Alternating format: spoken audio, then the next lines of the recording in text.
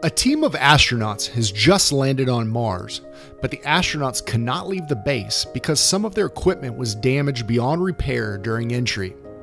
Fortunately, the airlocks are still working and a probe is able to leave the spacecraft.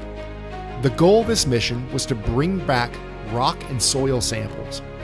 Even with the problems on entry, NASA believes that with some ingenuity back on Earth, the mission can still be a success. The flight director has given everyone who is willing to work on the problem back at home the manifest with the goal to create a working probe. The probe will need to be able to collect samples from up to 50 meters from the ship. As a low-level data analyst, you are eager to show your willingness to help out with the mission. Using the manifest, build a prototype of a probe to present to the NASA flight director. The winning design will be sent to Mars for the astronauts to build. You've always thought you deserved a better salary. This is your time to prove your worth. Good luck.